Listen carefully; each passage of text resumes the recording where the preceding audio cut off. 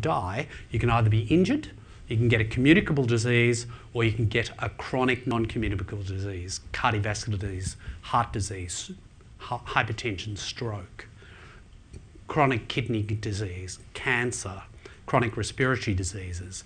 And you see, age begets the development of non-communicable diseases.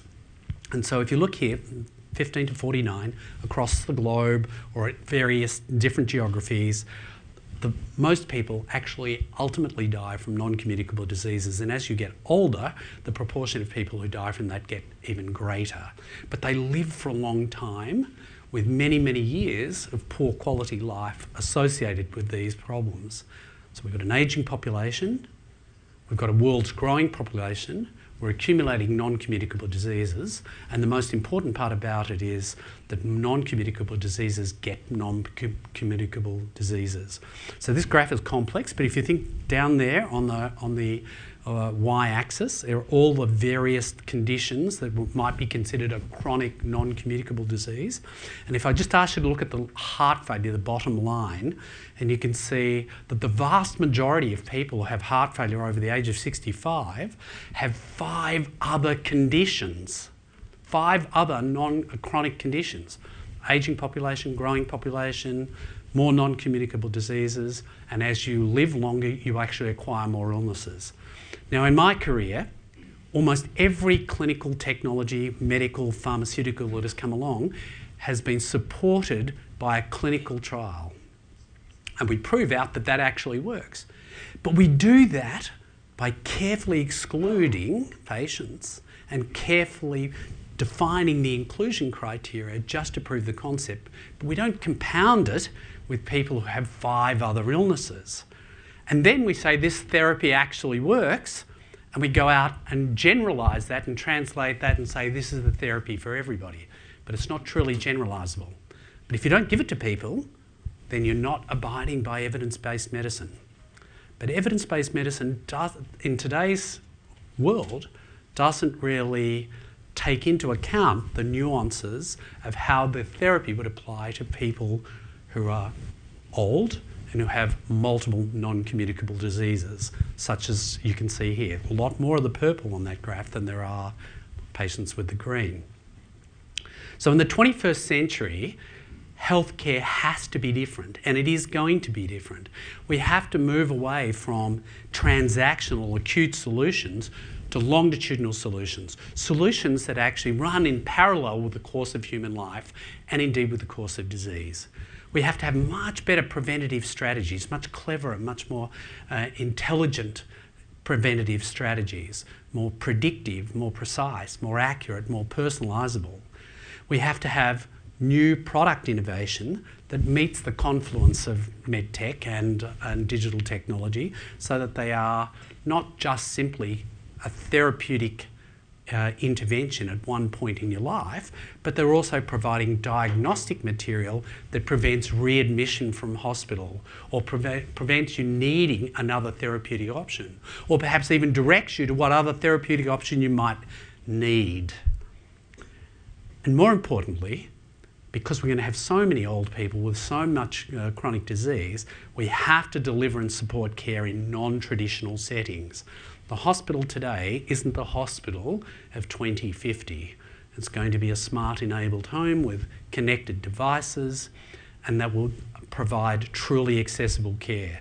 Now, the 2 words I'm going to repeat from here on, which is a mantra for my entire medical career after 30 years in practice, is access and equity, because there is no point us developing therapies for the top 1% of people and having the other 99% languish. We have to have therapeutic options that are both accessible and equitable, and if you have those two, then they're meaningful. And so for therapy to be delivered and be able to be monitored in non-traditional settings, allowing shared decision making, then it's accessible and then it's equitable. Now, to achieve that, you'd say, well, you need 3 things. You need an infrastructure. Not only would we need a digital infrastructure, but we actually need to have patient receptivity. They buy in, they want it, and it works. And ultimately, you have to have questions that you can solve and treat with the therapy. And I don't need to tell you anything on this slide. You know that there are lots of internet users, you know that there's lots of smartphones, and you know that there's lots of connected devices, and there's going to be more and more of those that will provide information into the large data lake from which we can actually do very intelligent augmentation of healthcare because of the capability of doing analytics on so much data. So the infrastructure is there. You know more about it than I do. We also have buy-in. Everybody wants it. So if you look at healthcare consumers in the 20th century, like me, we're used to a hierarchical paternal system where the man in the white coat says, "Thou shalt do this," and that's actually what happens. But in the 21st century, you take out your phone, you Google and actually make decisions. And so we're moving away from traditional models of healthcare, more to prospector, open, curious people, tech-savvy individuals that are making more decisions for themselves. They're empowered, and that's well overdue in healthcare. So we have the right audience, we have the right infrastructure, and then because we have the right audience and because people believe in it, you've seen over the last 20 years a complete inversion of the knowledge hierarchy. Instead of top-down approach from very isolated clinical trials with restrictive inclusion and exclusion criteria, producing evidence that then is actually disseminated in a generalised way across people that may or may not be suitable for it, we're seeing an inversion of that knowledge hierarchy where multiple sources of information are coming together to empower the patient and provide precise care that is very individualistic, which is good. And finally, we need to be able to solve problems. And there are three big bridges. People have limited access to information. They therefore have poor adherence to guidelines, and they're often geographically unable to reach healthcare. And digital solutions really bridge all of those potential opportunities and many, many more solutions as well. So we have the infrastructure, we have receptive patients and public and ourselves, and more importantly, we actually have the problems to solve. And I'll give one or two quick examples. Now, I was in practice as a cardiologist for many, many years, and this was not an uncommon problem. To see a middle-aged patient with type 2 diabetes who had developed chronic kidney disease, who developed cardiac disease, who had hypertension, who had peripheral vascular disease. And it was not uncommon to see parallel universe therapies from each individual physician, even if they're in the same healthcare network. If they're not in the same healthcare network, it can be even worse. And so patients end up falling through the cracks and having multiple hospital admissions and acute care, despite the fact that they've had multiple parallel visits with no integration. And I think the beauty of the digital world is being able to integrate and provide true virtual accessibility and bidirectional flow of information between physicians to provide better integration. Now, is this happening now? No, not perfectly, but can it actually happen? And could it reduce the amount of time people spend visiting doctors? Absolutely, and this is an exciting possibility. So that's access. I just want to say a couple of words about equity in healthcare. And this is one of my favourite lines. Of all the forms of inequality, and you could say inequity, injustice in healthcare is the most shocking and most inhumane. And I totally believe this after a life in medicine. If we can't provide it fairly for everybody, what are we actually doing? Now, healthcare inequities are numerous, and I haven't got time to go through them all. But there's up to a 40-year gap in life expectancy between high and low socioeconomic groups, within countries, within cities. If you're a child born in Chad, you have a 1 in 5 chance of being dead by the time you're 5. If you're a child born anywhere in Europe, that is less than 1 in 10,000 chance of that actually happening. This has got nothing to do with genetics. It's all to do with socioeconomic circumstances, cultural, racial, sexual orientation, lots of other things that are determining it. It's not actually related to genetic predisposition to illness. 80% of low-income countries have less than one doctor per 1,000 patients. 5 billion people across the planet lack meaningful surgical care when needed. And health disparity between the richest and poorest gap grows during the course of life. Now, this actually occurs not only within countries, but across countries, but even within cities. And this is a very important study that basically shows that the average life expectancy at birth varies just along one rail line in Chicago. And again, many cities have this same sort of disparity across the city, just related to socioeconomic circumstances, not genetic predisposition to illness. Across countries, we have the same issues, and the life expectancy varies according to socioeconomic determinants, not to genetics, to socioeconomic determinants. And in here you'll see I've got the percentiles, the lower, second quartile, third quartile and upper quartile of life expectancy just in the US. So you can see socioeconomic circumstances do determine that. And there's, even within the US, there's a 20-year difference between the richest and poorest Americans. So I look at digital solutions in terms of access and equity and ask, is it possible that digital solutions in the 21st century may not turn this into a straight line, but it might bring equity and fairness and meaningful balance in healthcare, particularly for chronic non-communicable diseases across all age groups. So a wise person once said to me, there are only 4 types of people in the world.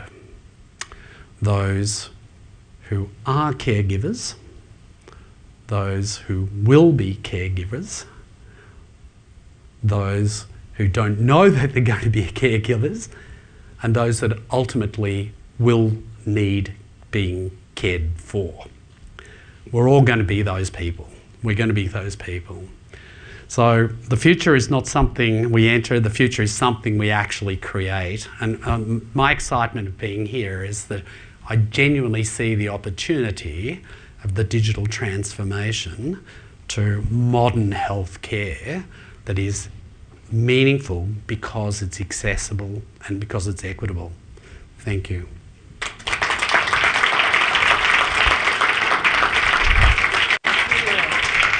I'm looking forward to all of the innovation.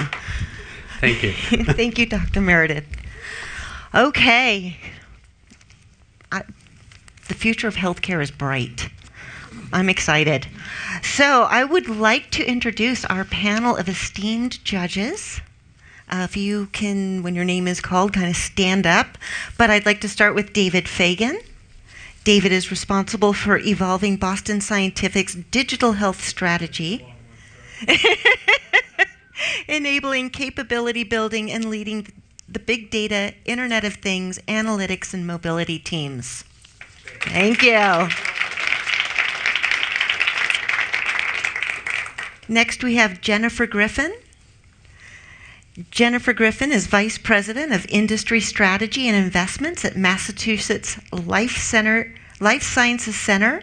In her role, she develops and manages the investment strategy for initiatives and partnerships with the life science industry, including private, public, and nonprofit stakeholders, in order to support the needs of the Commonwealth's life sciences ecosystem. Thank you. Amy Hamans. Amy is the founder and Chief Experience Officer of MadPal, a strategic design consultancy that takes a purpose-driven approach to partnering with clients to deliver social impact and financial return. Thank you. And Marianne Slight. Marianne leads the healthcare analytics team at Google Cloud, with her focus being to apply analytic technologies to healthcare problems in order to make a difference at scale. So thank you. All right. It's now going to be time for the big show, and I'd like to welcome our first finalist to come up to the stage and present, Dr. Manish Chauhan of Cardio. He is the cardiologist and founder of Cardiovisual.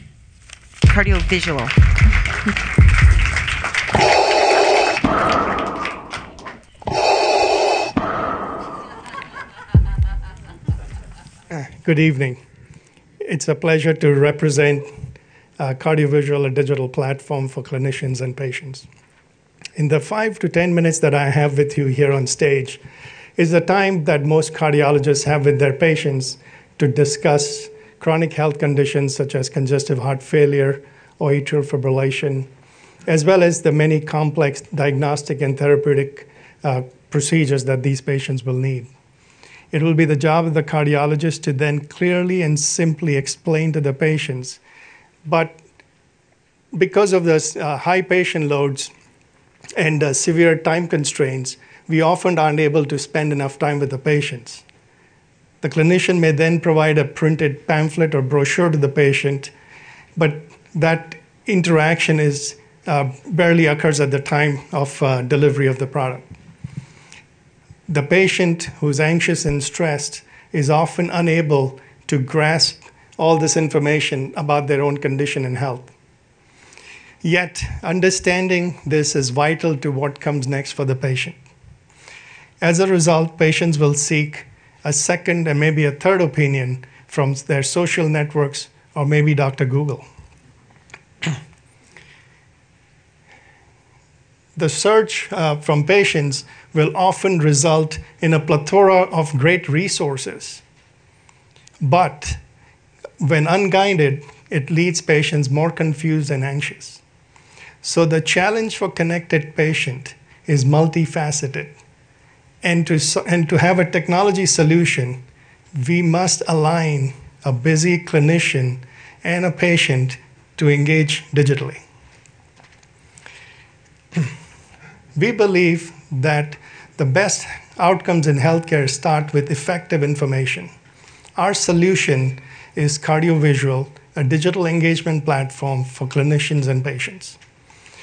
This platform provides curated, condensed, shareable, clinician-curated and created educational videos, along with digital engagement tools that recommend and guide users to understand and learn about all cardiovascular conditions, treatments, procedures, and devices.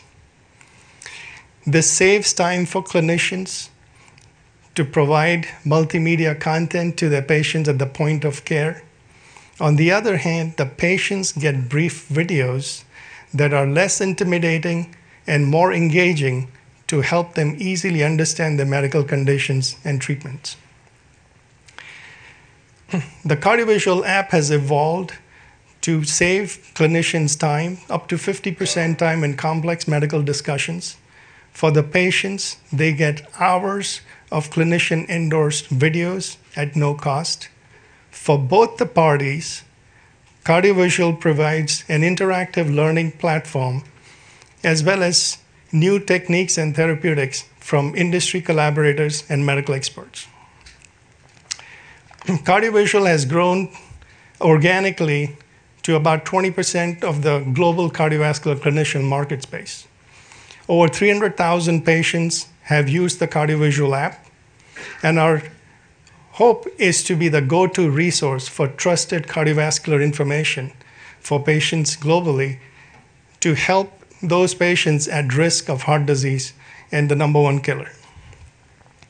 The cardiovascular leadership includes several prominent cardiologists, as well as a team of highly committed individuals and experts to find digital solutions for clinicians and patients.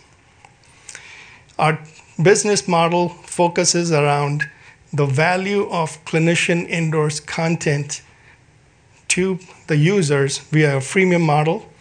We also allow industry content providers to deliver new techniques and therapeutics to the clinical ecosystem of patients and clinicians in real time. We also focus on licensing agreements with providers and related to being an educational content solution. Cardiovisual is a validated content resource, and we are expanding our reach to other stakeholders in the healthcare system, such as hospitals and EMR systems, to provide cardiovisual to help empower patients with knowledge globally and to help improve outcomes. I thank you for the opportunity to share our solution with you. I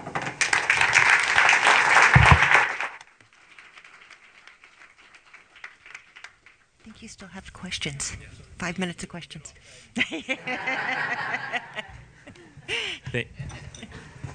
Thank you very much. I just, what a tremendous segue from Ian's speech and a tremendous example of leveraging digital for access, for democratization and for empowerment. So thank you very much for the work you do. I do have a question about how do you stay up to speed on the latest and greatest evidence coming in around the world, and how do you ensure that the education that you're providing is really leveraging everything in the field, especially as AI algorithms figure out new correlations and studies happen around the world, and how do you make sure that doesn't create too much of a cost burden on your business model? Thank you. That's a great question. And thank you, Ian, for setting up my talk. So, I think there are three parts to this. I think we really rely on our industry collaboration to provide us with content about new techniques, new devices, new products. We want to be a platform to deliver that content. We rely on experts, clinician experts who can use the platform to deliver some of their techniques and newer ways of doing procedures via this platform. We don't have a good way of delivering that information. People are putting stuff on social media. That's not really where things belong. So this platform helps deliver the new to the patients as well as the clinicians using digital technology. I think for us, it's about building engagement tools, either using AI to maybe curate content that's out there. So that's on us to work with technologies that we can integrate into a platform so that we can deliver the information to clinicians on the one hand or patients on the other hand to continue to get them engaged. So I hope that answers your question. Yep. Wow. About patients, how they were included in the design of the product, and how do you know it's working for them, and also how do they find out about it? Right. Great question. I'm a practicing cardiologist. This started because of a pain point I had, which is I was still drawing on a piece of paper and handing that patient information about what procedure they were going to have. So we needed a solution that could explain to the patient. Now, it could be an 80-year-old patient who doesn't understand. It could be a Spanish-speaking patient who doesn't understand, or it could be a 40-year-old who understands but is thinking about their family and what's going to happen to the job. So the idea was to get patients information that is valid, that's reliable, that comes from their trusted physicians. We started to build the app from a clinician perspective, but as patients wanted that information, they started to use the app and then started to share with their families. We've noticed that when I share an app with one patient, they will share with 3 others, with a caregiver, with a colleague, and some other person that they connect with. So we've grown organically in 100 countries, purely from patients and doctors agreeing that this is great information. We use social media to encourage patients to learn more rather than marketing. So it's a free app, both for patients and clinicians. There is a freemium model, but patients will always get the content for free. The content library keeps increasing. And I think for us, it's really the patient sharing this information because they also care for themselves, but they really care for somebody else as well. So it's a community.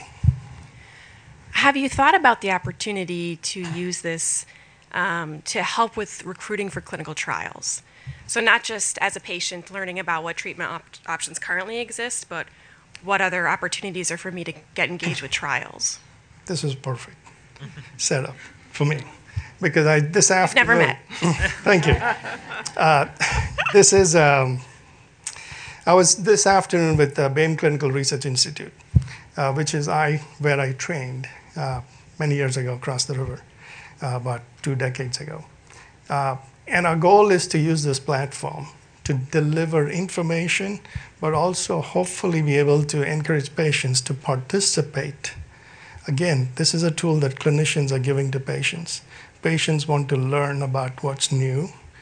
This is an opportunity for them to reconnect back, either with their clinicians, but also maybe a clinical trials facility that can then be able to provide information to patients.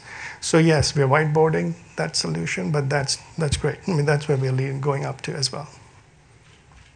And I have a question too. Have you considered reaching out to the different cardiology societies across the world? So yes, we are now partnering initially with hospitals and practices, because that's where the initial pain point is.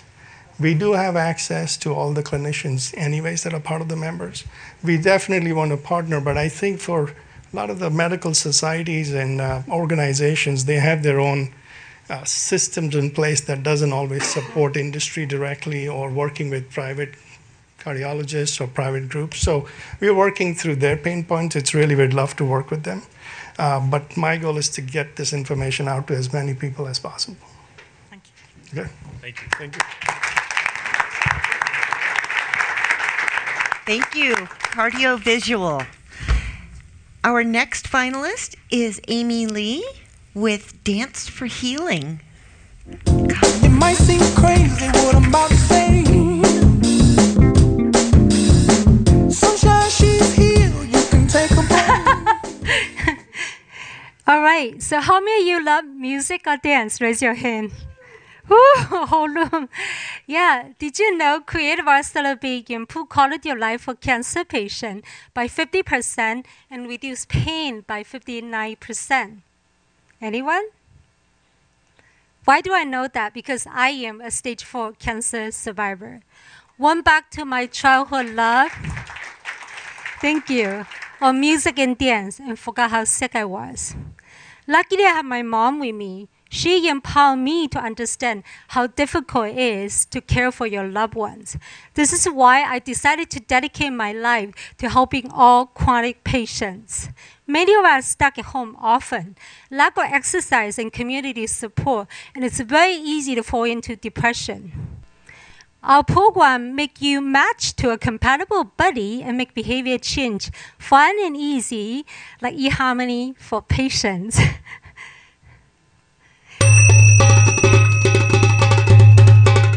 Hi, my name is Amy Lee. I'm founder of Dance for Healing. 77% Americans suffer from physical symptoms due to stress, 73% psychological. I was one of them. In 2011, I ran a marathon. In 2012, I was fighting stage 4 cancer. It was very hard. I won the battle, discovered the healing power of music and dance, now inspired to give back to the community that supported me. When people get sick, they not only have physical fatigue, but also huge mental stress, and become a roadblock to help them heal better. Creative arts therapy improving quality of life for cancer patients by 50%, reducing pain by 59%. Dancing frequently will reduce the risk of dementia by 76%. Increase serotonin, oxytocin, and make you feel more loved and trustful. This is crucial for patients who's going through the most difficult challenge in their life. Patients are also homebound and very easy to fall into depression. We specifically designed our virtual dance platform to address this problem. Based on neuroscience, Dance for Healing uses AI, behavior design, and gamification to recommend personalized music and dance based on how you feel right now in your health condition over time. Enable them to dance with friends, family, cancer buddies, anyone, anytime, anywhere in the world. Now open your arms wide. Tai Chi. Open wide. Time shape. In April 2014, we launched our first pilot. Let's see what the patient had to say within 4 weeks. It's just a great class for me. I tell everybody, like, I wasn't sure about when you're on the computer. Virtual. I like that now. I just think maybe I only can dance for 15 minutes. Yeah. But now, just see, I have some muscle here. I can dance for an hour, no problem. Yeah. So really, I get my energy back. I met an amazing group of people. We are open-minded. We want to try new things to help us. We are very brave, I think. And we dare to express ourselves, even we know that we are not the best dancers in the world. So we are so fortunate to have all the amazing teachers. You really made a difference in our life. Thank you. So our design is based on Stanford Professor B.J. Fox's behavior model. For any behavior to happen requires motivation, ability, and prompt. If any of them not exist, behavior change won't happen. We're also combining two of the best stress management tools according to APA. Our first program launched with Stanford Cancer Supported Care. Our net promoter score is 91 versus healthcare industry of 24. We're now taking that success to expand to Stanford Cardiovascular Institute because dancing reduced 46% of cardiovascular death. Every 11 seconds, an elder fall and go to ER. Every 19 minutes, an elder die due to a fall. Dancing improves balance and prevents falling. So we also expand to elder care and focus on dementia and fall prevention. There's a ton of YouTube video out there, none of them really specific tailored to patient needs. Our long-term business model is Medicare Advantage plan reimbursement. Our go-to-market strategy is launch one-to-one match to empower anyone able to support loved ones from anywhere, anytime, by partnering with patient and artist groups. So dance with us. Like no one is watching. Together we can save 1 million lives.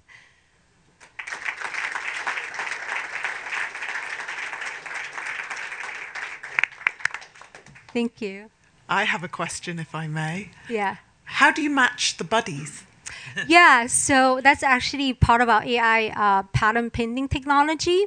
It goes down to all different dimensions. We gather that info based on preference survey. So, for example, their cultural background, because that impacts their preference in music and dance. The energy level, that is an incredible insight that from patient conversations. That, to my surprise, if you're in high energy level, you can't dance with someone who's low energy level, even though you might have similar health conditions. On the other side, if you same energy level, a cardiovascular patient can dance with a cancer patients. Yeah, and then the last one was really interesting. It was personality matching. This is why I say it's kind of e-harmony for patients. So imagine someone who's outgoing. It's better to match them to someone who's more introvert. So someone actually triggers the other person doing it. And we hear that success story from our patients. Yeah. Thank you.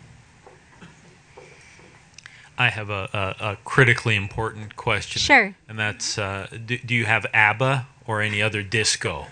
Because a lot of Boston Scientific I'm going to get. But yeah. I used to be called Disco Dave back in the day. And I know I'm going to hear it for that later. But, yeah. But I do have a question. I'm very, first of all, I love it. I think this is, it's like a healthcare app for wellness as opposed to we have so many kind of wellness apps that are trying to be healthcare, and here you have just a really exciting social platform to really engage people in a very, very different way. Yeah. So again, kudos to you. My question is, how do people use this, right? Do they keep using it for 3 to 6 months? Do they use it temporarily? Is there a large attrition rate, or do they continue to stay with it? So far we've been on clinical settings. So it's an 8-week program, a combo of both in person and online. So the first we will have a launch party, and then the last we will have a closing party, and we will track their outcome, their status before, like both mental and physical, and then at the end of 8 weeks we will track their mental and physical improvements, both through biosensor tracking as well as self-report data. And then do they sign up again after the 8 weeks? What percentage sign up? So the 8-week program is run in the clinic, and they have the option to stay after using the digital platform or re-engage with the next program. Where are you trying to go next? Well, so right now I'm pretty excited about our partnership with Stanford Cardiovascular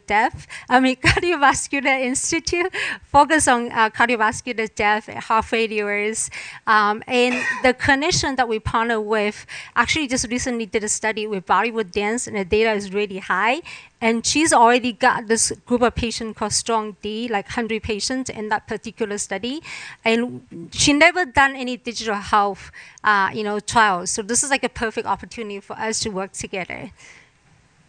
And we're also actually partnering up with AHA as well. I'm in conversation with one of the EVPs at AHA. Great. Yeah, to sort of build off of the evidence that you'll be generating. The B2C model makes a lot of sense to me. I think for B2B, if payers are going to start paying for this, what kind of evidence do you think you have to demonstrate to get someone like a payer or even a provider to start paying for something like this? Yeah, so as you can see, we actually last year won the MIT Hacking Medicine at the Cedars-Sinai Accelerator for best business model. And what the judges really liked was this one-to-one match model, so that we don't have to wait for this long cycles. We previously also was part of the top 5 finalists for Pfizer's Global NBC Challenge. And then the patient mentor literally tell us that a lot of patients could benefit from this. It doesn't make sense for you to wait for the long cycle of healthcare adoption. So just launch it. For example, I'm supporting my friend who's going through cancer right now, and I'm paying for her yoga class. So you can do the same thing. So that is exactly inspired by what she shared with us. Great. Thank you very much. Thank you.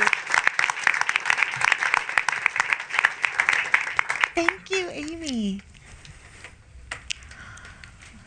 Okay, our next finalist is Ravi Vangara with EndoCure.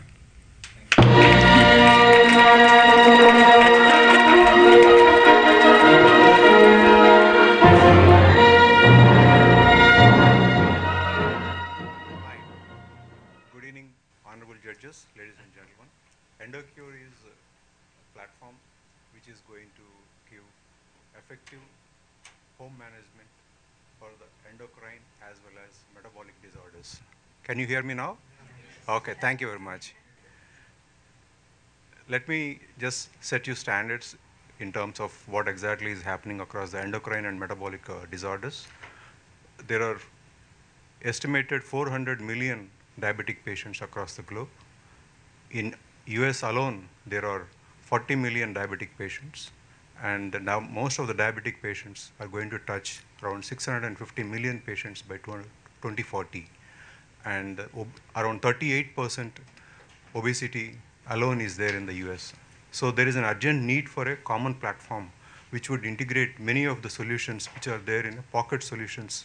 I call it as a pocket solutions which are there. Somebody is developing an app, somebody is developing a device, somebody is doing this and that. So many other alternate solutions are there, but there is no unified solution which is integrating many of the very great solutions which are available in the market. I'm quite happy that Boston as well as Google coming up with these kind of solutions which will enable the patients with a better cure.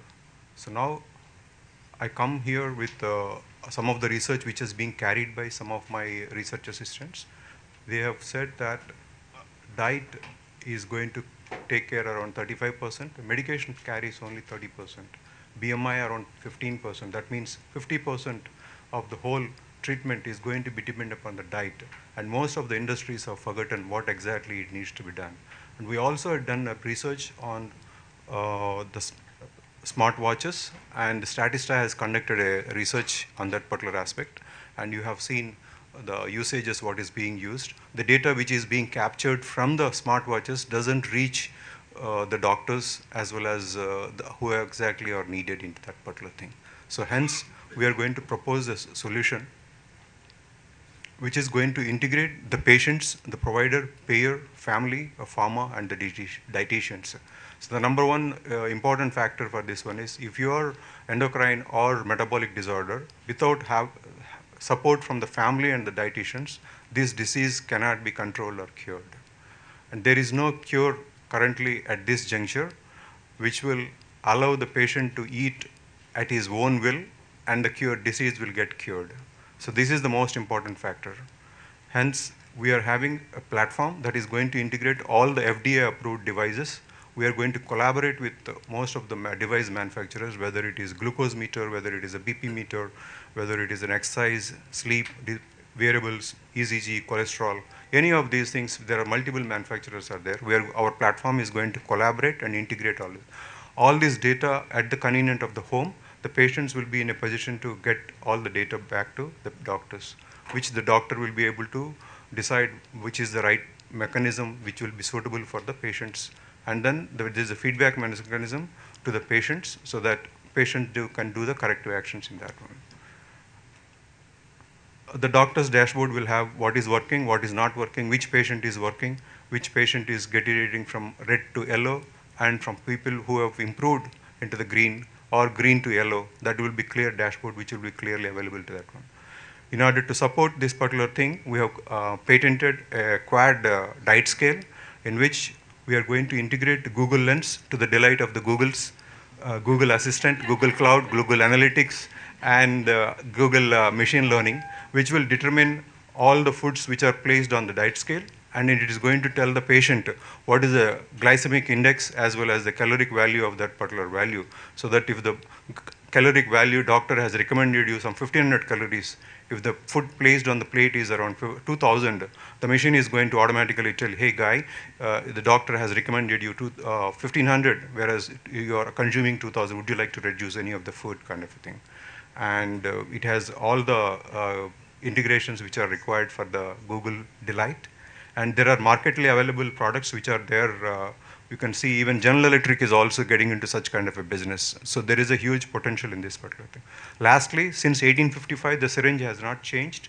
And we are offering a new syringe which is having a biometrics as well as a clear display indicating what exactly, whether it is a previous dosage, next dosage, missed dosage, and it would be used only by the relevant people through the biometrics, so that you are preventing suicide as well as the homicides with this kind of a thing. This is a new syringe which is going to be a smart syringe. We also named this as a quiz because my parents who consume insulin, when we go to restaurants or anything, I ask them, did you take injection? They feel very sick. That's the reason I use the name as a kiss. I will always ask them, did you kiss? So they understand that. Thank you very much.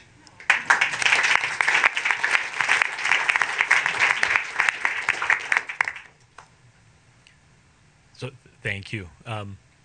Obviously, this is a grand vision, and in many ways encompasses what a lot of us are trying to accomplish. But you also have to start somewhere.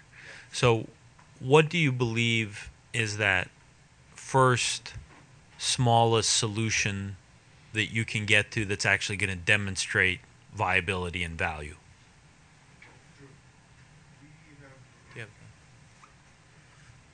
We actually gone into prototype development because of certain quarantine in some countries. It could not be done. But however, we have done the 3D printing and the 3D design, complete validation, along with other electronic manufacturers. As you see, the quiz, the smart syringe, it has the complete mobile phone. It has the display, it has the biometrics, it has batteries, it has Bluetooth. You name, all the technologies are into there. For example, Quad. I've been trying to get in touch with a couple of vendors in the Quad diet machine, but because of certain limitations, I could not complete the project. in time, but in the next couple of months, we will be overcoming that, and then we will be able to demonstrate the live products. So if you are going to work on a silo basis, the disease doesn't go away. You need to go in attack with complete diet, insulin machines, the complete platform which is going to integrate with all the devices. Then only you are going to help the patients. Otherwise, point solutions are not going to give any treatment. Otherwise, why the people from 450 million, it's going to 650 million. So there is an urgent need for arresting this particular solution. With the help of Boston Scientific and Google, I am confident that we will be able to rock it. Fair enough. Thank you. I have a question. When you think about the demographic where particularly type 2 diabetes has been increasing, how do you propose to reach those people with these kinds of devices? Okay, our intention is to promote this product through the hospitals and the doctors. Those are the people who are going to recommend this particular platform, and that's where if I go and tell, hey, use this particular thing, or if I use an app kind of a thing, because it doesn't have any recommendation from the doctor, people don't use it, or even if they use it, they don't take it. So my approach is to get the recommendation from the doctors. Doctors will sell this platform. Doctor is not going to charge anything. We are going to give it at free of cost to the doctors. Make use of this. We will make money through the devices and various other aspects into that.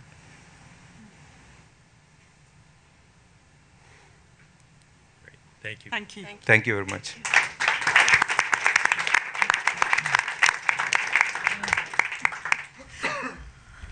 Okay, next we have Richie Bavasso and Teresa Arroyo Galejo with with NQ Medical. Thank you.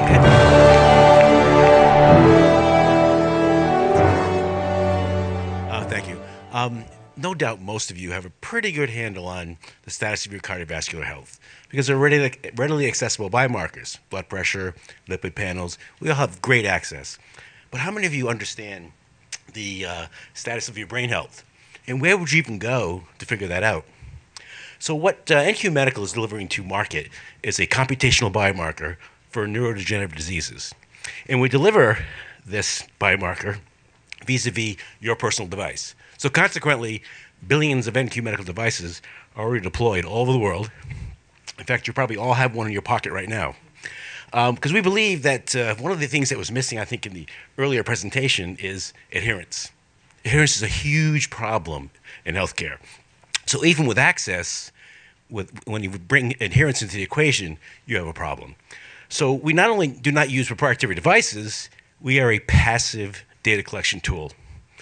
So instead of requiring you, which I think this is an inherent problem in digital health in general, instead of requiring you to be adherent in my application, we're going to be adherent in your life. You live your life. Whatever you do on a daily basis, and we all know how often we use our devices, every 90 seconds we're registering a score on your brain health, and we'll show you in a moment what that looks like. So our data, which we'll be sharing with you momentarily, point to early detection of disease for diseases like Parkinson's, Alzheimer's, etc., remote real-world disease progression monitoring, and measuring the impact of therapy. So this is a result. This is not voodoo medicine. This is a result of 6 years of trials, starting in sleep inertia and through Parkinson's disease, the scrutiny of peer-reviewed journals, and some significant institutions who are supporting expanding our application from sleep inertia to Parkinson's disease to Alzheimer's, MCI, multiple sclerosis, ALS, and concussion. So this is a broad-based brain health platform. As I mentioned earlier, our data in each and every one of our studies were compared to the gold standard. So we need to do as good as or better than the gold standard. And in this particular instance for Parkinson's, we did better. And we think as our data set grows, we can get closer to the vena conversion date of these diseases and really begin to apply. At some point, there will be a disease-modifying therapy for Alzheimer's and Parkinson's, and we want to be there with the early detection tool. This is a picture of a typing signature. We all have a unique typing signature. So it stands to reason if you're a person with a disease, you would look different than normal. So normal is up on the top. You have mild symptoms. That's a de novo patient, newly diagnosed, not on medication. And then to the left is a severe patient with Parkinson's. And you can just imagine the number of iterations between mild and severe that the human with any diagnostic test can't see. But we can see each subtle incremental change. Again, every 90 seconds of every hour that you're using your device, we're initiating a score. And then in terms of impact of therapy, this is a DBS patient. This was our patient 0. Gave us the ability to kind of show therapy and no therapy within 30 seconds. And you can see even with the native eye that there's a difference between DBS on and DBS off. Transitioning to DBS only, we have data on medication therapy to DBS. So that light red line that's horizontal, that's a threshold. Everything below that line is normal motor. Everything above that line is a disease individual. So you can see on the far, I guess, your left, those spikes, that's a person whose drug regimen has failed. And then a DBS surgery where the electrodes were implanted, and then later on the electrostimulation was turned on, and that patient is near normal. So this is a quantification of that activity. Also moving to pure drug trials, using our tool, we were able to demonstrate drug response at week 3 with the traditional gold standard. Took 24 weeks in that particular trial to show that the drug was working. So most interesting, I believe, is as we study all these different diseases, we've now been able to parcel out neuromotor problems and cognitive problems by what you're doing on your device. So this is the brain-finger connection interacting with a personal device, and there are certain activities that are more cognitively inclined and certain activities that are more motor inclined. Our business model is very simple.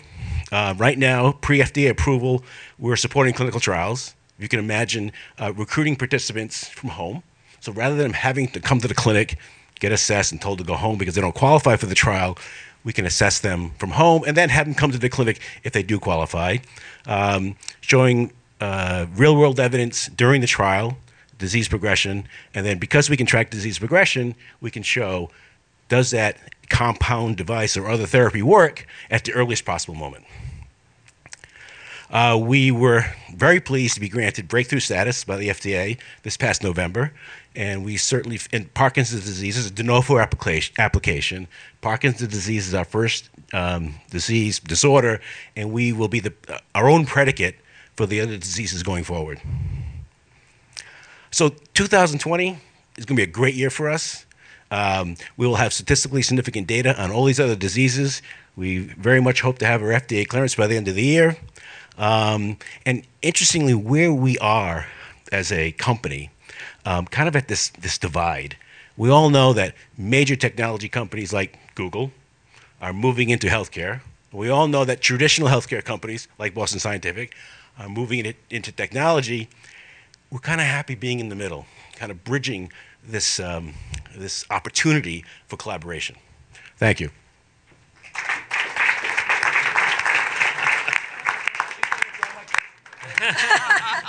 Not fair. Yes.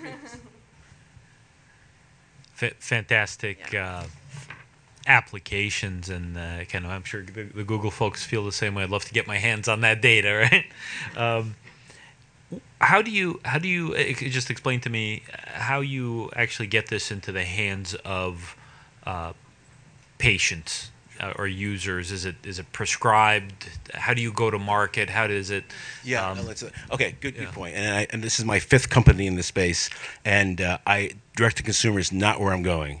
Okay, right now, clinical trials, subsidized research with life science companies. Then moving from there to a companion therapeutic, companion diagnostic, also subsidized by life science companies. We are beginning to explore the new CPT codes for remote disease monitoring. We're starting with the VA, so that'll be a distribution mechanism. Ultimately, don't know how it'll get wide distribution, but we think the best model is through clinical trials. That's the drug companies or the medical device companies worry about distribution, meeting their business needs. And then once it's a reimbursable event, the doctors will prescribe it. Thank you. Okay. And what's going to be required for a reimbursable event? Are you claiming you're going to reimbursable? The drug is reimbursable. No. Our tool is used as a remote disease monitoring device for the clinician, using one of those 6 CPT codes for remote disease monitoring. In terms of early diagnosis, what are your thoughts in terms of getting that into the marketplace? Well, it's interesting. Again, through our channel partners, which would be the medical device and pharma companies, they would have a business interest in distributing that vis-a-vis their marketing campaigns, vis-a-vis their sales forces, et cetera. I do not have current designs to do direct to consumer. I would hope that at some point I partner with somebody who has that capability and distribute to them, white license it through them, and or we're a software company, and that's what we want to maintain that status. But I think there'll be plenty of people out there willing. I'll give you an example. A good question. I'm sorry, I just thought of this because I have a little dementia myself. We're partnering with a Japanese insurance company that sells dementia insurance. And they're very interested to distribute this in Japan. And they will bear that burden of distribution. Can you talk about the user experience then? Are the users just using their phone as normal, and does the battery life drain, or how does that work? You want to answer that one? Yeah, I can do that one. Good. Yeah. So the data collection software is essentially a background service. In the case of mechanical keyboards, it's a keylogger that doesn't collect the content of what you're typing. In the case of smartphones, it's a third-party keyboard that you install and you set up as your default keyboard, and it works as your usual keyboard in the phone. So as far as you go through the installation and setup, you can forget about it after that. Yeah, so if you have bad user experience, you blame Google for the answer, Apple for their, because it's not ours. Thank you. Okay, Wonderful. Thank you. Thank you. Okay, our 5th finalist, Julia Rose with The Genie. Moi je joue à joue contre joue. Je veux jouer à joue contre vous, mais vous le voulez-vous? Hi. Where am I? Hold on. Don't start my time yet. I'm very nervous about the time. Am I going through someone else's? There I am. Okay. Hi, I'm Julia Rose. I am the CEO and founder of Kalika, and we are creating the Vagini. So what is the Vagini? Well, the Vagini is a connected, gamified, biofeedback pelvic floor muscle training program to help women strengthen their pelvic floor muscles. Basically, we are making a pelvic Kegel exercise fun and easy so that women can enjoy pain-free, shame-free, body-confident lives. The pelvic floor is a basket of muscles that sits in the pelvis. It is responsible for supporting the bladder, the uterus, and the rectum. And for many reasons, most especially because of pregnancy and childbirth, but also for other reasons such as surgery, hormone changes, getting older, being a high-impact athlete like a runner, those pelvic muscles can get weak. And as a result, a woman can suffer from disorders such as incontinence, prolapse, hip pain, back pain, and even sexual dysfunction. Luckily, there is a very simple exercise that women can do to keep their muscles strong and healthy, an exercise that healthcare experts deem as one of the 5 most important exercises can do for women. And that exercise is Kegels. The problem with Kegels, they are boring and difficult to figure out how to do. So what we do is we not only teach a woman how to do her exercises correctly, but we make it fun. And the way it works is when a woman has a few minutes in her day, she takes her device, she puts it in her body, it connects via Bluetooth to the app, and we take her through a gamified biofeedback game. It's basically a video game, and then we track and chart her progress. And this kind of method is very effective. In fact, if you give birth in France, which I did, you get to take part in a program that basically takes you through this kind of method. And it's a little more clinical, but it's the same idea. And the reason they do it, as a result, French women are 2/3 less likely to get pelvic disorders than we are here in the United States. Pelvic disorders are also very expensive. Right now, almost 1 in 5 women are going to get surgery for pelvic floor disorders. 30% are going to go back for additional surgery. And incontinence costs the U.S. healthcare system over $80 billion a year. So healthy and strong pelvic floor muscles are really great for all women, not just because we can prevent disorders, but also for the many, many benefits, including heightened sexual response. So that's a big market. But even if we look at our early adopters, someone like me, a mom, I've got 2 kids, I have a little bit of a disposable income, and I have a little problem with leaking, and I want to get my body back in order, we're already looking at a $3 billion market.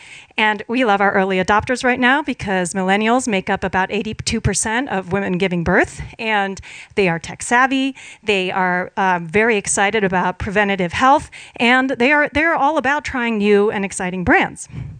Our app will not only offer the biofeedback KO training, but we'll have a lot of other engaging incentives, such as tracking your fertility cycle.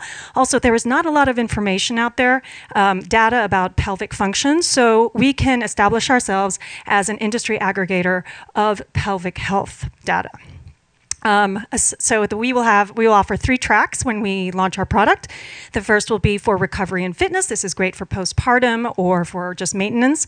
We will also offer a meditative app, which will bring awareness and healing to the pelvic area. And we will offer the fertility track, which will help women track their menstrual cycle and maybe even prepare their bodies for pregnancy.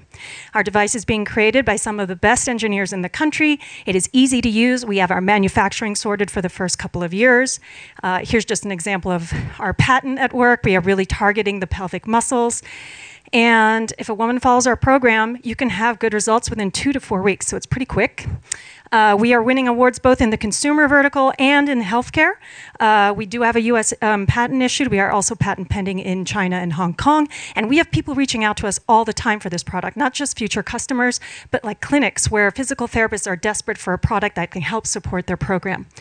The great thing about the Vagini is it is accessible, it is inexpensive, and it's very effective. I'm running out of time. The connected pelvic floor training is becoming a bit more of a conversation, but we are one of the only US-based companies ready to launch in the US market.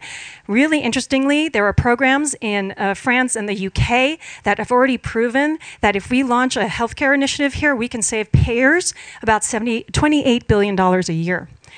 So this is my amazing team, and I can tell you a little bit more about them, but I will say this. We are raising funds, looking for strategic partners to help us go to market this year, and it's really great to be here, so thank you so much.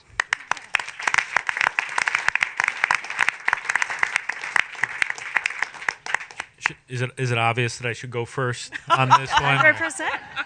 I'm actually going to recuse myself at the credit. No! But no, it's very exciting opportunity. I mean, we are in the urology space, and we know the pain and the emotional aspect, and we have a lot of therapies in this space, so it's very interesting. I'm always curious about the compliance and the ease of use, and what was the experience? How was it?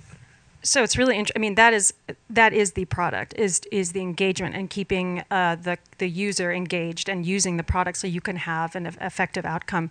My experience in France was really eye-opening, because what was happening is I walk in, they give me this device, I'm connected to the monitor, they flip it on, I'm playing a video game essentially, and I'm thinking, oh my gosh, this is crazy, but I'm paying attention to the game. And I did it for half an hour, which is unheard of. And I did it for a number of weeks, and I thought that was what was so fascinating. So it really is going to be about the quality of the engagement. So basically the games, the encouragement you get seeing your progress. We have all sorts of other things we might do. Like we just want to get creative and have fun. And I think also, again, going back to the remote monitoring, now that is covered, you can even get your physical therapist or your doctor involved, and even knowing that they're kind of keeping an eye on it. You don't want to be a bad patient. Great. Yeah, my question was about sort of the engagement of physical therapists. So I'm sure you're aware there's a huge dearth of physical therapists that specialize in pelvic floor dysfunction.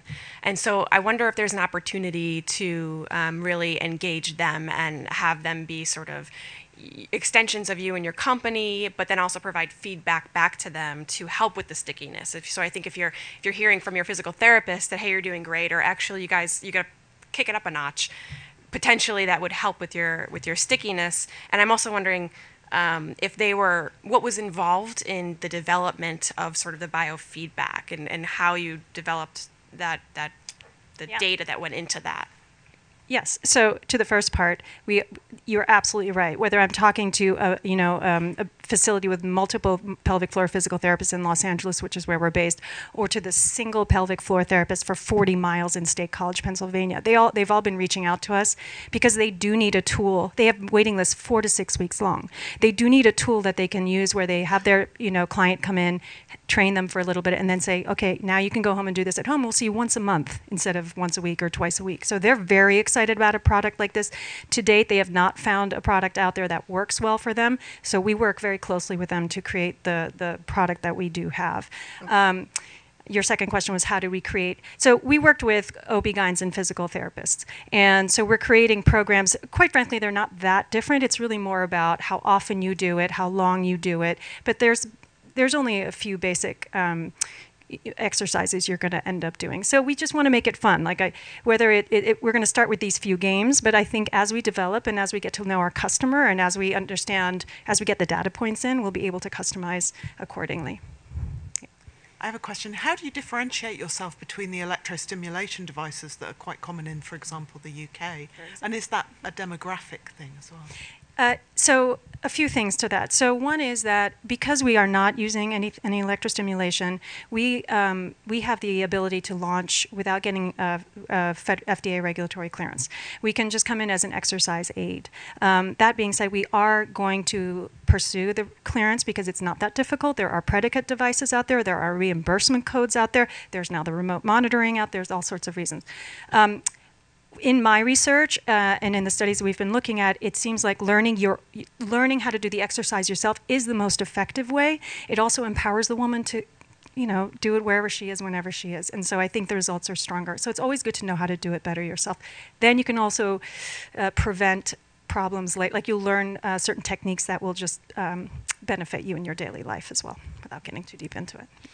Yeah, that was the nature of my question. Once you know if you're doing it right, to integrate it into your daily habits so that it's while driving or while toothbrushing and things like that, which leads me to my question, have you thought about it for, you have the child and, you come back, like integrating it into it, so it's sort of a preventive thing as opposed to, Yes, absolutely. So that's why we want to do programs. I think it's really important to have the postpartum recovery program, the preparing for pregnancy program, the perimenopausal program, the postmenopausal program, the young woman who's barely thinking about it program. I mean, I think that's what's going to really keep women engaged.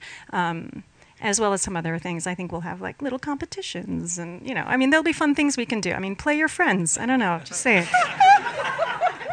The three of us are playing. Yeah, can I play? Anyone? Thank you so much.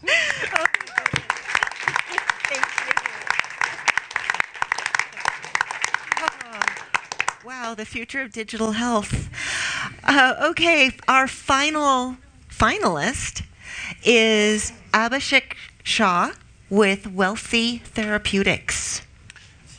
Can you go back some slides? Going back.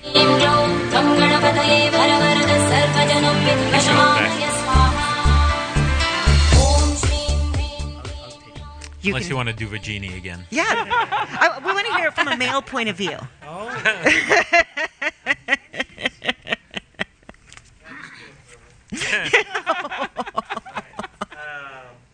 Super. Last but not least, thank you everyone for having me here. My name's Abhishek. I'm the co-founder and CEO of Wealthy Therapeutics. So Wealthy was born out of a question that can we meaningfully inspire and enable 10 million patients to improve their chronic condition by 2030. And in doing so, could we stay within the rule book of healthcare that effectively meant working with existing stakeholders to improve their health outcomes and not necessarily sort of work B2C. So can we help payers influence outcomes more? Can we take providers into value-based care faster? Can we help pharma achieve real-world evidence?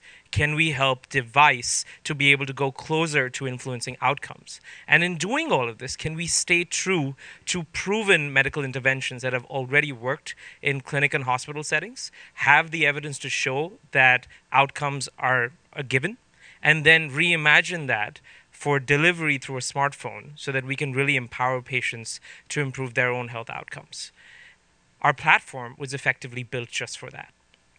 For patients, it means upskilling themselves to manage a condition by going through a therapeutic journey in a guided way, while ensuring real-time feedback on both manual and connected device parameters that come in through the system, having a accountability buddy with you through that journey, while ensuring that all of this data is available real-time for remote coaches and paramedicals, physicians for remote patient monitoring and for clinical decision support at the time of the next appointment, and population-level analytics because there's a lot of data coming our way.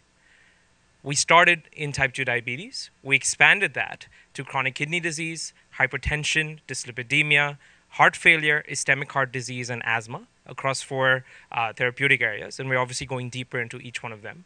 And oncology and women's health are sort of coming up right after. Essentially, if I had to spotlight just the patient journey, right? A patient gets the end-to-end experience as a guided digital therapeutic. How can you help a patient with every metric that they input or every data point that we collect through connected devices and give them real-time feedback? How do we use videos, lessons, quizzes, challenges, audiobooks, and podcast type content to be able to upskill first their education and then their ability and their motivation to manage a condition?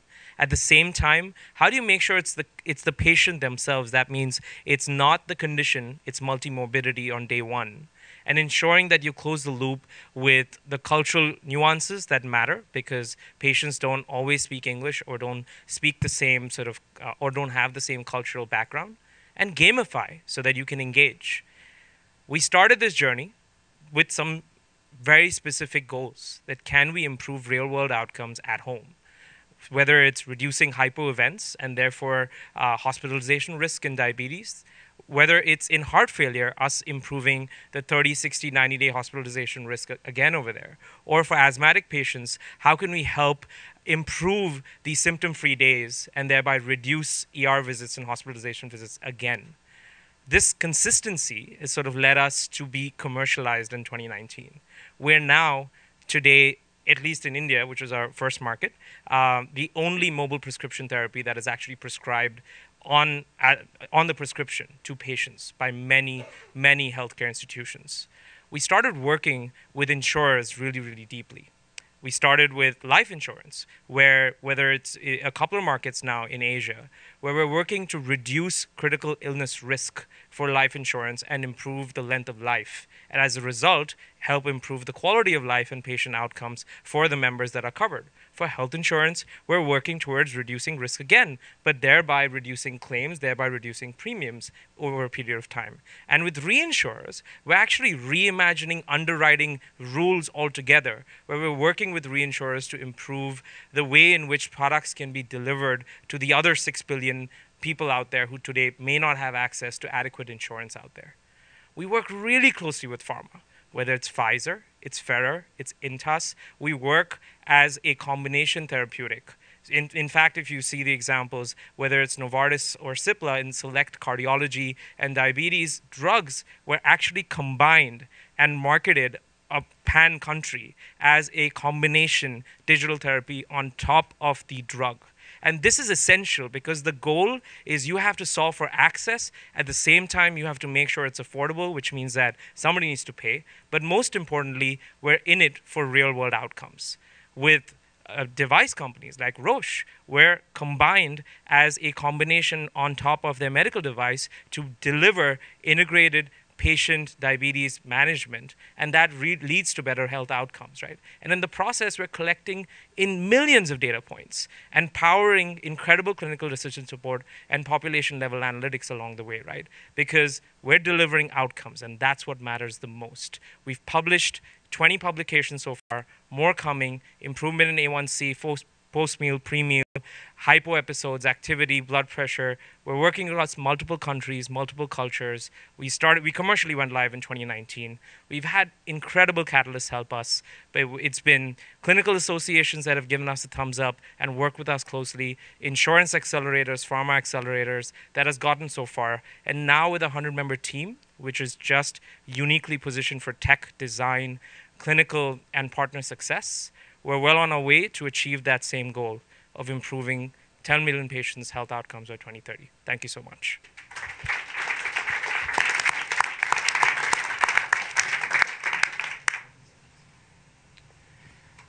It seems like you're able to prove the health outcome side of things. What about the economic outcomes? Have you had good tracking there with Roche and with some of the insurance companies you've been It's a great question. In fact, because we worked in emerging markets, the health economics actually work in our favor. When you're delivering care in those markets, you're actually delivering it at cents a day or a few dollars a month. That ability that not only works for HOER data in that market, but essentially serves as a great base to ensure that that same data, when transferred, as long as you can show equivalent outcomes in more expensive markets or payer-driven markets, it actually is there's a lot of cost benefit. So yes, to your answer, HOER is already proven for the markets in which we're operating. But more interestingly, because we were built to deliver care at such a low cost, it enables us to work in other markets at a brutally low cost. What's your patient satisfaction? Oh, we track it at a rating scale. So it's right now about 4 to 4.1. It hovers around there on 5. And can you talk a bit about your roadmap for the future? Absolutely. So going deeper into the therapeutic areas that we've already gotten into, and going broader in select ones, so oncology and women's health being the two that are on our roadmap from a clinical perspective or from a condition perspective. Depth in terms of the technology roadmap is connected devices is mainstream. We're anyway there with any connected device which integrates into Apple HealthKit or Google Fit, we're already in. But more importantly, how do you take those biomarkers and start intersecting and then analyzing them better? And then how do you take, as we go into deeper integrations with the respective health systems, that's the interesting bit. Because now you're taking patient journey data, which healthcare has never seen before, and you're integrating it with health data, both retrospectively and prospectively, which we've never seen before.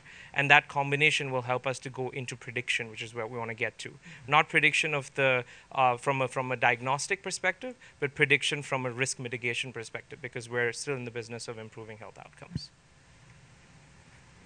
So you say you're a combination therapy. So are you actually in the clinical trial, or is it meaning does the app have to go with the pharmaceutical? It doesn't have to, but it is combined with. So we've shown the real world evidence. So not every market works like the US. So you have different markets have different regulatory pathways. And in markets, select markets in Asia, the ability to show outcomes in the real world almost precedes or is given added benefit than clinical trial data, because I think a lot of the world is moving very clearly into that genre. So real world outcomes beats clinical trial outcomes in a lot of use cases, especially for these sort of therapeutic areas. So what we did was first show real world outcomes and then combine with the kind of partners that you're seeing, where they've gone through their sort of approval process to come out with this being a combination for their drugs.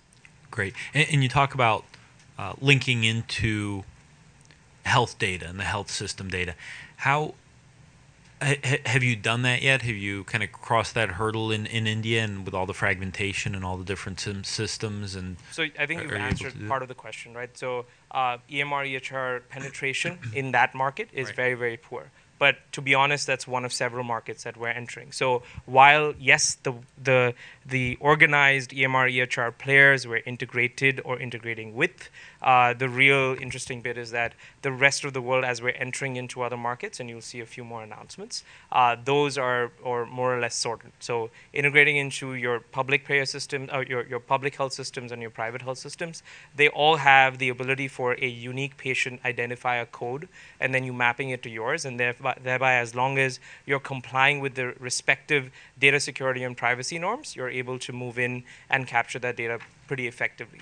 But for us, what's most important is that we use the data as a raw material today. We don't actually we've not started selling the data or doing any sort of monetization model on that data.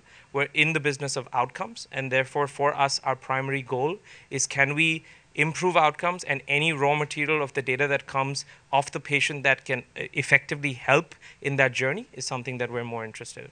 Great. Thank you. Cool. Thank you.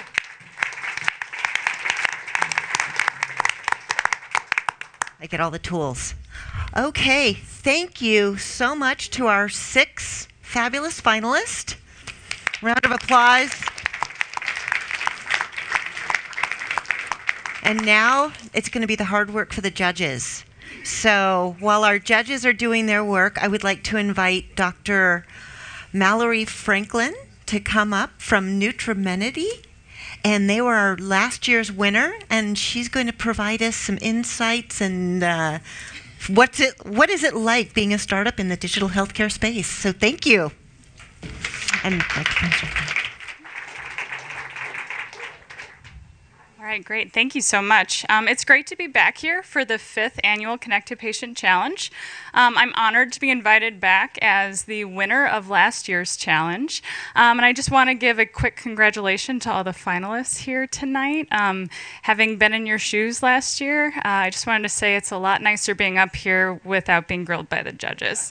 No offense, you guys are really nice, but it is a little intimidating. So for those of you that weren't here last year, I'm the Chief Clinical Officer for Nutrimenity. We are a digital health startup focused on the next generation for medical nutrition therapy. Our proprietary web and mobile platform provides nutrition care and access to registered dietitians right in the hands of patients. Our mission is to give patients the know-how and confidence to answer the question, what can I eat? A question that's important for the over 100 million Americans who are managing a chronic condition. So like other startups here tonight, we work tirelessly because of this mission. With the long hours, late nights, and weekends, we often say that Nutrimenity runs on coffee.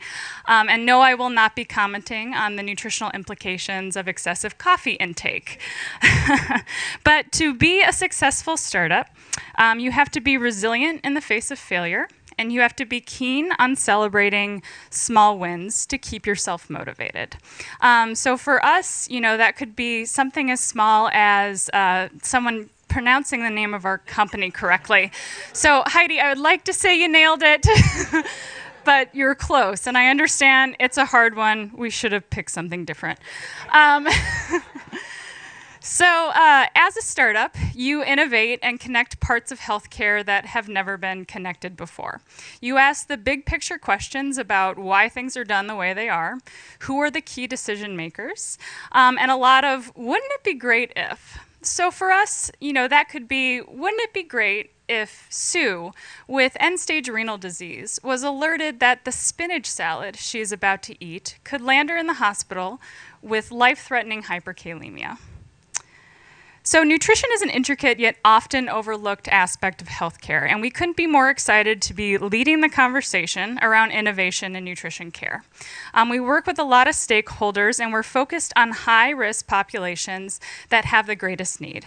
So these include kidney disease, inflammatory bowel disease, cancer, as well as heart failure.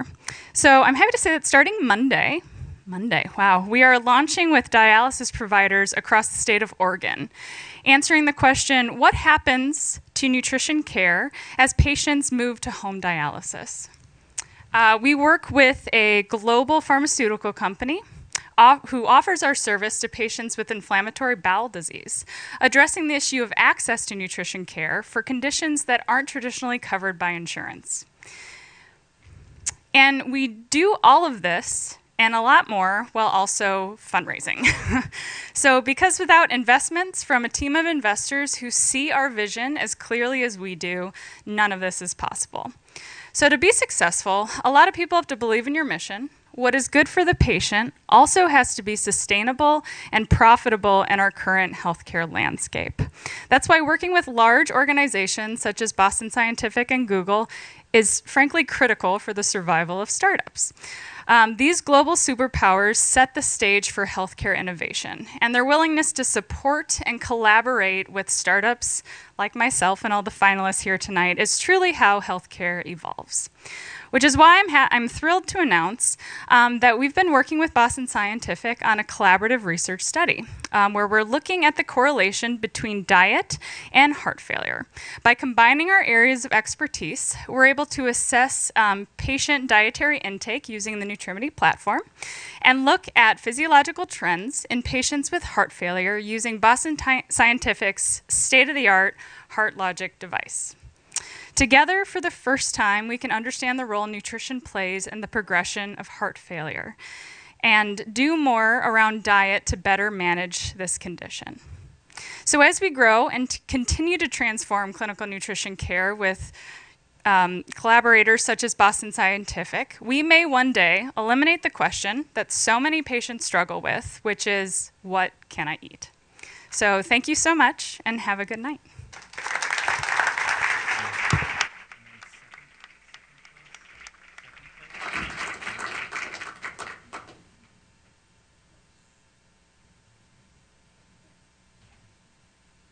Oh my goodness. You guys work fast. Before we do the big reveal and announce our winners, we want to invite everyone to come out, have dessert and drinks and do some more networking, and let's celebrate 5 years of Boston Scientific Connected Patient Challenges, finalists, winners, and all of you. So before we make some announcements and thank all of our wonderful participants and the people that make this possible, I also want to have Jennifer Griffin come up from the Massachusetts Life. Run, run, run. Because we have a Spotlight Award. We do. And there's a microphone right there, and I'm going to let you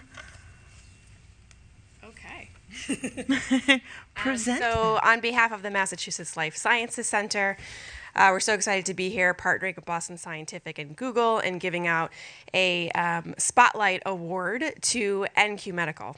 So congratulations.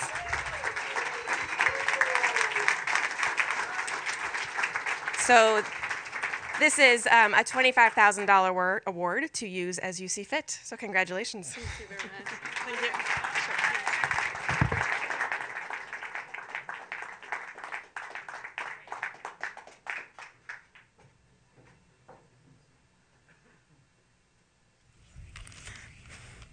David, yeah. I've been told. So first, before we award our final two Connected Patient Challenge, I'd like to thank all of the people that helped to make this event possible. It does take a lot of planning and a lot of work, and I specifically want to call out some of the folks from Boston Scientific that have been a part of this for the last 5 years, and that would be Dr. Mark Bowden, Dr. David Fagan, Kate Haranis. Is Kate out there? Hi, Kate. Dr. David Knapp, Dr. Steve Reintz, Randy Scheissel, Katie Schur, and Dr. Kate Taylor. Thank you so much for sponsoring this event. And now I'd like to have David Fagan come up to present our winner and second place. And when after the awards are made, we'd like the finalists and the winners to stick around so we can do pictures and things afterwards. You get that, and there's a microphone right there. Thank you. Thank you, everybody, for coming. It was just a tremendous event as usual, but especially today. So the second place or runner-up winner, Wealthy Therapeutics.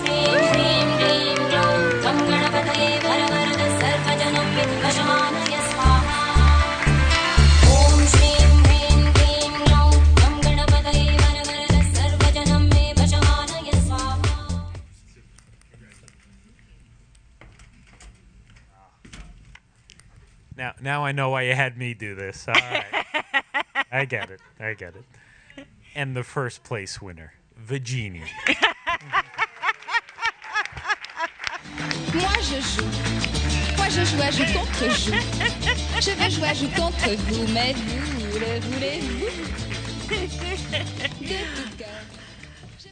Thank you all for coming. Hand it back to you to let folks go. I think Should we let them go, enjoy. Thank you so very much for being here. 5 years. Yep. 5 years. And more to come. And amazing things have happened during that time. So we'll keep the finalists and winners for some pictures, and we'll see all of you out there for a celebratory drink and some dessert. So thank you. Thank you.